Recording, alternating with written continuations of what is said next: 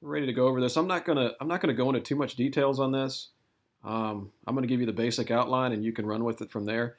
This has been done before. I did it way back in, I think, 2017 on a Gen 3 platform in the Cutlass. If you want to check out that video, it's right here.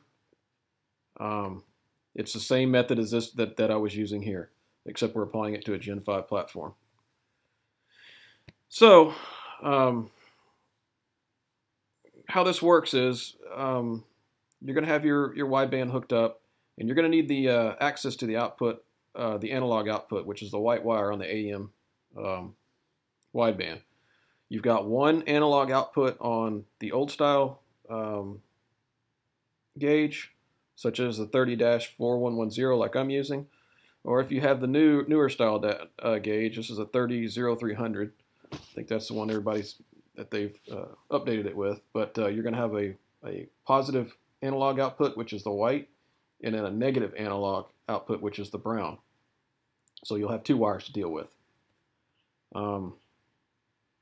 So really all we're doing is we're disconnecting or deleting the fuel tank pressure sensor, which is located on top of the fuel tank, and using that input to the PCM to input our wideband data.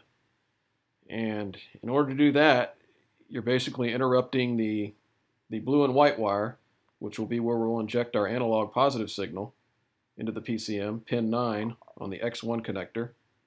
Here's the X1. That's the blue connector on the PCM. And if you have the 2-wire AEM wideband, you will connect your brown wire to pin 26, which is the ground. You won't worry anything about the yellow and red pin 3 on the fuel tank sensor. That's a 5-volt signal. Do not hook up anything to that. This is what we're dealing with right here.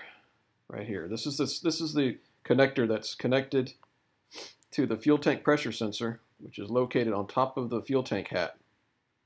This is a picture of the top of the fuel tank with the bed removed, and you can see right here is the fuel tank pressure sensor.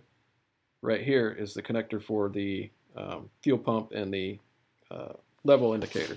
So don't worry about this one. This one has a locking tab. You can't unplug it anyway without releasing the locking tab.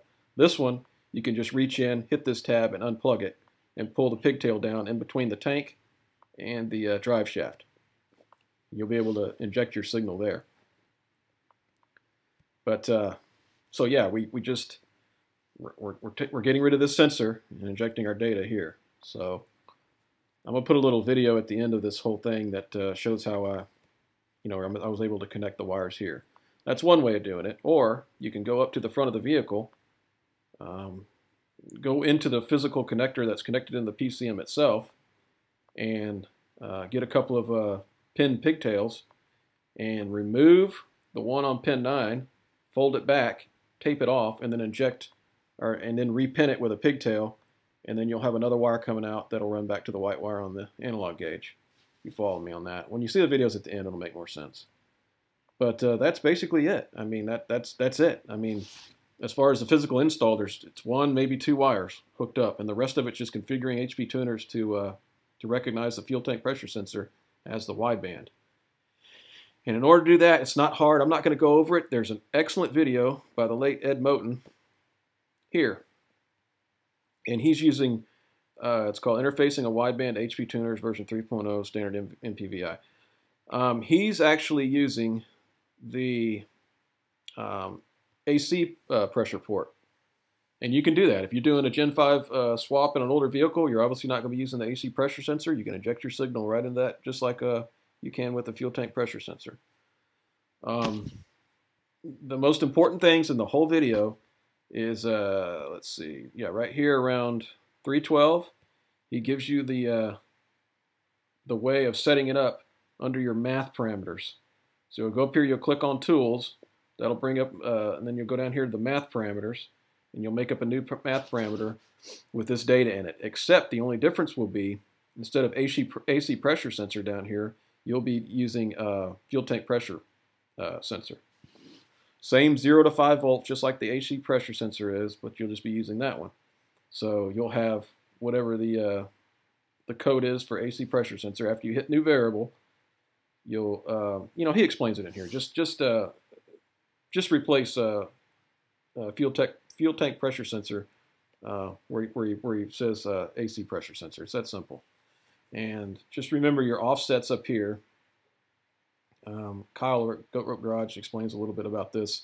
Each different wideband has a different offset. Most of the time mine was actually plus 10 here instead of plus 9.3. But I'm not going to go over that either. There's plenty of stuff on the HP Tuner forums on how to set up your offsets and all that. But that one is actually how to get the AFR in there. And then he's got one here that tells you how to do the wideband error. So here's your commanded against your AC pressure or fuel tank pressure here. He gives you the formula right here. Just get your reading glasses out and enter this formula right here. Very easy. He explains it in there. I'm not going to go over it. But that's basically it. I mean, it's super easy. I mean, probably one of the top 5 mods I've done to my truck. And the way I did mine was my my wideband gauge. I don't even have my wideband gauge mounted where you can see it.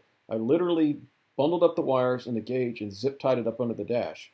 Because if I want to see what data is on my wideband, I'll just open up HP Tuners and look at it, or just look at it through the Torque app on my phone. Which is another thing. I'm going to make a little video.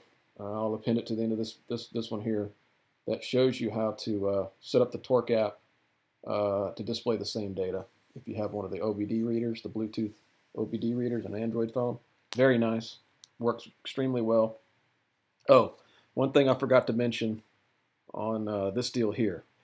The fuel tank pressure sensor, excuse me, obviously you'll have to have it over here in your channels. So you'll have fuel tank pressure sensor instead of AC pressure over here. But make sure you right-click on it and update and increase the polling rate. The polling rate on the fuel tank pressure sensor defaults at like 1 time a second, which is entirely too slow if you're trying to read AFR data. And if you set the polling data up to like 20 milliseconds or 50 milliseconds or whatever I have it set at, it's super fast. I mean, it's faster than serial. I mean, this is just, you know, blink of an eye type stuff here. So that's it. I don't know what else to say. Like I said, I'll append some stuff to the end of here that'll kind of make it make more sense. Like I said, you can use the AC pressure sensor.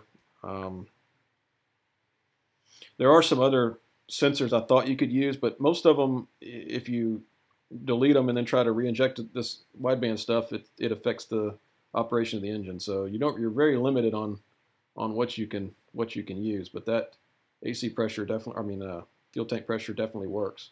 I did a lot of research, and if you totally delete it, it has no effect on the engine running whatsoever. Okay, this is the first method. It may be the easiest method for some people. But what you're going to do, you're going to reach your hand up in here, back towards the tank, and you're going to unplug the plug that's plugged into the tank pressure sender, or sensor. You don't have any, there's no locking mechanism or anything on this plug. All you gotta do is reach up there and unplug it. Pull it back. They give you plenty of slack here to attach your wire. So then you're gonna take a piece of wire and you're gonna back probe it in the appropriate pin, which is the blue with the white stripe wire. I think it was pin, I don't know, it's one over here on the far right. And then you can fold it back, tape it, and then you'll run this wire, the wire you just attached, back to the cab to the white wire on the AM wideband. That simple. And if you happen to have one of the newer widebands with the ground also, you'll have to run 2 wires. One will be the ground and one will be this white wire. It's that simple. So the only one you're not using is the 5-volt reference in this plug. I don't remember exactly which pin it is. But yeah, that's it. Now I'm gonna go ahead and unhook mine and plug mine back in because I'm not using this method, and I'll show you how I did mine. Okay, method number 2, and I think with some more elegant method without having to kind of a hack job, which a hack job works just fine. But you're gonna repin your X1 connector on your PCM for just another wire. So you're gonna have to have another wire that it's terminated with the type of pin that's in this connector. And basically what you'll do is, you know, take the cover off the PCM connector, just like you do when you do like a E85 sensor install. Except this one, you're gonna remove the terminal that's in pin 9, which is the blue and white wire running back to the tank, fold it back, tape it off, insulate it, and then you'll just stick your new wire in and run it out. And this wire runs out and then runs back into the firewall through that boot over there. So that's method number 2. I think that one kind of looks better and kind of makes more sense. And so you just leave the thing in the back plugged in and just do that. Now if you have the 2-pin or the sensor with the you know, the white and the brown wire, the newer widebands, you'll have to pin the ground wire also. And I don't remember exactly which pin it is, but it's 9 and whatever that associated pin is. So you got the 5 volt, the ground, and then you have the signal. So you have the 2-wire wideband, you'll be using the ground and the signal. Okay, here's a little brief tutorial on how to get the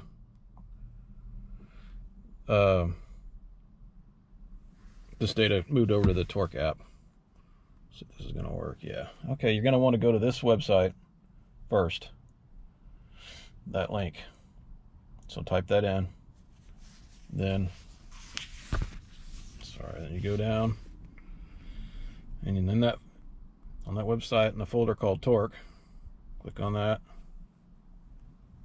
and there's a file right here. You want to click on that and download it. Download that. Those are your PIDs for the actual Torque app. Alright, now we want to go to our file manager. Go to Files.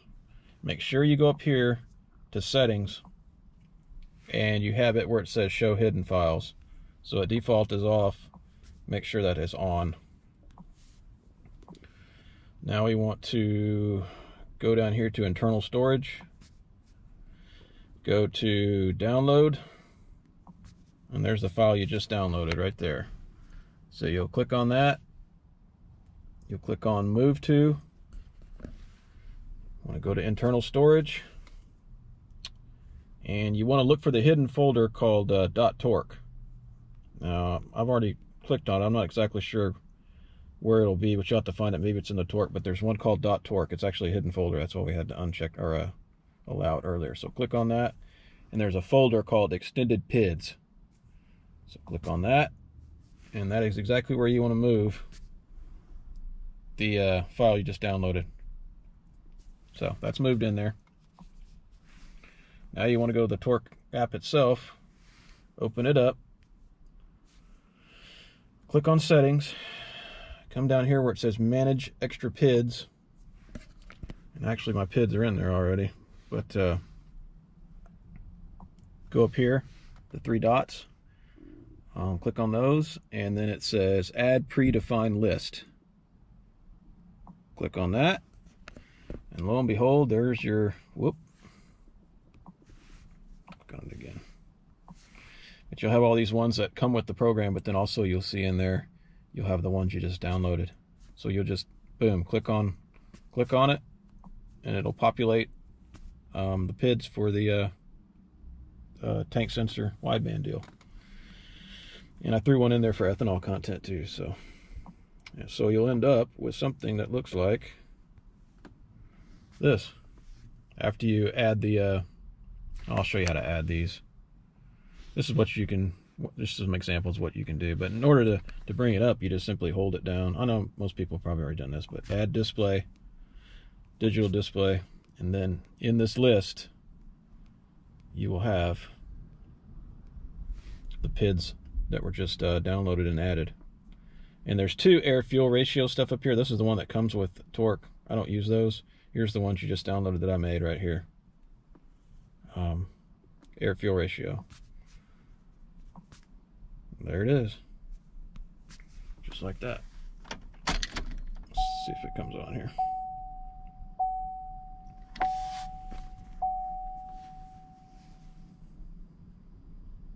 I had it running so it doesn't think it, let's try redoing it here.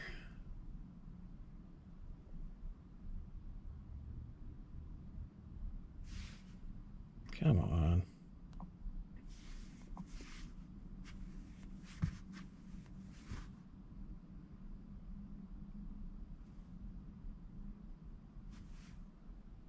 All right, there it is. And there it is. We're super lean because we hadn't even started the truck today. That's a heck of a wideband error. We're super lean, right? But that's it. I mean, this is the data coming from the wideband, and this is your commanded coming from the PCM itself, and this is your error. We've got 1100% error right now. Truck hadn't been started today. That's it. That easy.